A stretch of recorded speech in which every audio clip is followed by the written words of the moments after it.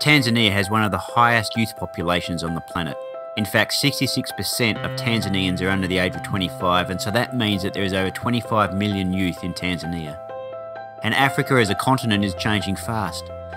Many youth come in from the villages to the cities or towns for education and for work, and for reasons often out of their own control, they end up in the slums and they never leave. Within Tanzania and many other African countries, young people are the most affected by extreme poverty, lack of employment, and poor health. All too often, they are the group with the fewest opportunities to contribute to the decision-making process that could actually change this.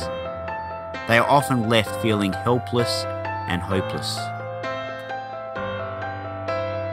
We all know that youth have energy and that young people can drive positive change in communities and in countries across the globe. We've seen it. Young people will change the world, it's a fact. And within the communities that we serve, there are three key challenges in young people's lives: staying healthy, achieving a sustainable income, and being able to participate. With the average income for youth under $2 a day, many can only dream of earning above the UN poverty indicator of $2 a day. In February 2017, Lead Tanzania initiated the formation of 6 self-help groups with about 20 youth in each. The community watched on with excitement. As the youth formed these groups and decided how the groups will work, when and where they will meet, and what they will be called, the atmosphere was optimistic and joyous, with hope that the days ahead could be better than those that they leave behind.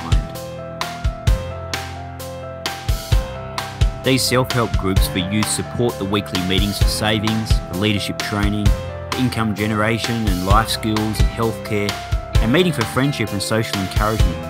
And the social aspect can never be underestimated in a community where severe economic poverty, sickness and fear has left people feeling isolated and alone.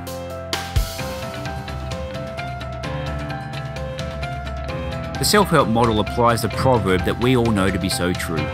Teach a young person to fish and they can feed themselves for a lifetime. The self-help group model does just that. In the space of a year, group members are taught to save just tiny amounts of income, often starting at just 8 to 10 cents a week. They form income generation activities through agriculture, handcrafts and selling commodities, and as a group they loan funds from the collective group and they repay it back to help others with their vision. There's no handouts, no loans from abroad, or sponsorship that is implemented. They do it themselves. So young people are creative, they are open to change, they're energetic and they're resourceful. And when we help young people to harness their potential, to have a voice and to lead, there is huge impact, it is positive, and we can see the results and there is benefits for all.